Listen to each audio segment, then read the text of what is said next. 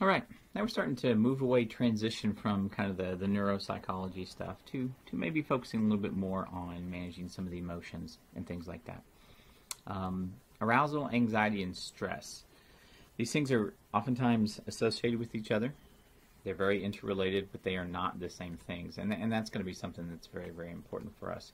And as we start differentiating between all of these different things, we're going to kind of think about in the back of our mind the stress process, which is loosely defined kind of as basically you have a situation, the environment with all the different things that are occurring with it, and whatever kind of information is coming from the stadium or the environment, whatever it is that's going to influence you, the individual is able to take that information and kind of how do they deal with it, and their response is to all of the stuff, all the information that's coming from this particular situation. Now we'll get more into this model, and it'll be a different one, all this kind of stuff later on. But one of the things I really want to kind of talk about is we talk about managing moods and emotions, and there are a lot of different emotions. Anxiety is only one, and so when we talk about emotions, we need to know that a mood and an emotion are not the same thing, and then there are multiple emotions.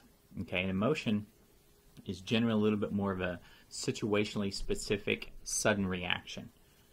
Doesn't normally last as long. Moods tend to be a little bit more long-lasting, a little bit more amorphous, and so some emotions can be indicative of a mood, but oftentimes emotions are going to be those smaller things, the quick reactions, that type of thing. Another thing is just a word on the word affect. We talk about cause and effect with an E, and that's different than sort of the affective nature of something. So affect is just a general term that's going to be used for referring to emotions and moods and how these things are going to be processed by the individual, and usually indicative of the environment around them. So, what is stress? We talk about this a lot, and people are always, I'm so stressed. And some people are like really freaking out when they say it. Others are kind of laughing when they say it. And so what is stress? Well, there's your little specific definition of stress. One of the things interesting about that definition, non-specific response. It didn't say it was bad. It didn't say there was a specific response that the body was supposed to have to it.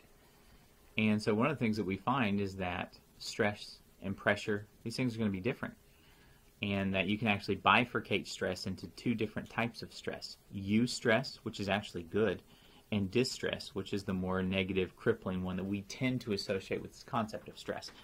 And so eustress is talking about, if you're going to, to build a muscle physiologically, right, you have to stress that muscle, you have to break down those fibers and things like that. And once you do that, then it can start to grow and it can start to evolve and change.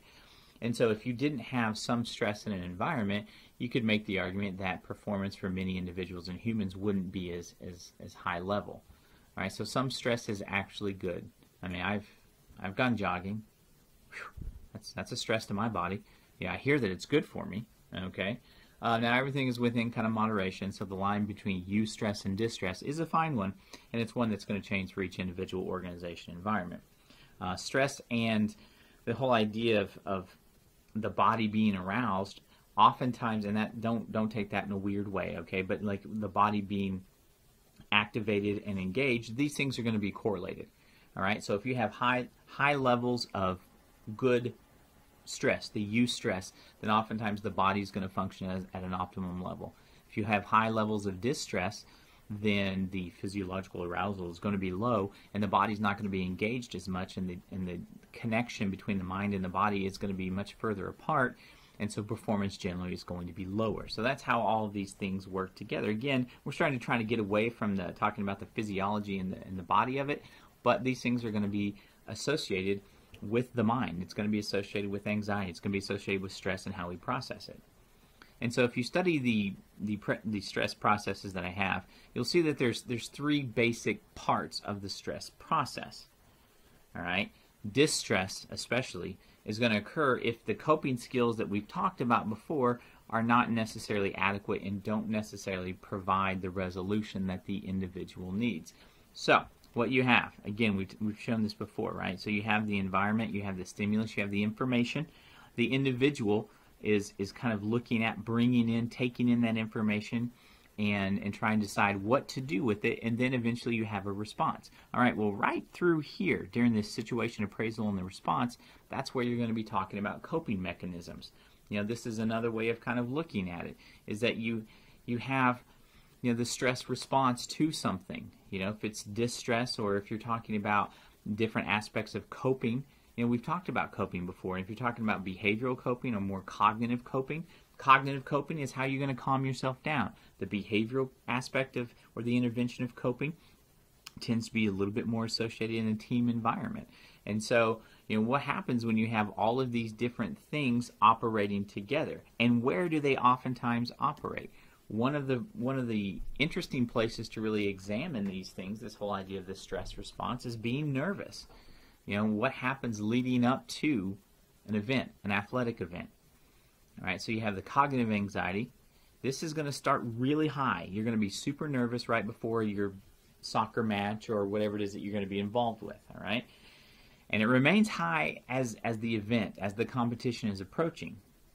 And then probably actually is going to fluctuate throughout as you feel, if you're in a blowout and you're let's say you're in a soccer match and you're up 7-2, then your cognitive anxiety is probably going to be lower at the end when you're ahead and you see that the match is really going to be in your favor. Okay, that's talking with the mind, the emotions, that type of thing. Somatic anxiety, remember, that's the bodily response. All right, so the nervousness, there were some famous, some famous examples of athletes. Fred Biletnikoff, for one, was a famous receiver in both not only college but also the NFL, and he used to throw up for every single game. All right, that's a bodily response to anxiety. I mean, can you imagine puking before every single game for 12 or 15 years, and maybe even longer? It starts low, but increases very, very rapidly the closer you get to kickoff, for example. Now, once you go out there, the ball's been kicked off if we're dealing with the football game, and then, oftentimes they talk about the first hit that you take and you're in the game, the somatic anxiety really starts to decrease at a very, very high rate. All right? Again, managing emotions are going to be done on a couple different ways because they have manifestations in a couple different ways. They impact the mind, they impact the body, and stress, whether good or bad, has to be managed. If eustress is not managed correctly, then it can turn into distress very quickly. Understanding that anxiety is just one emotion, and that's different than the mood of the individual, the mood of the clubhouse, as it were.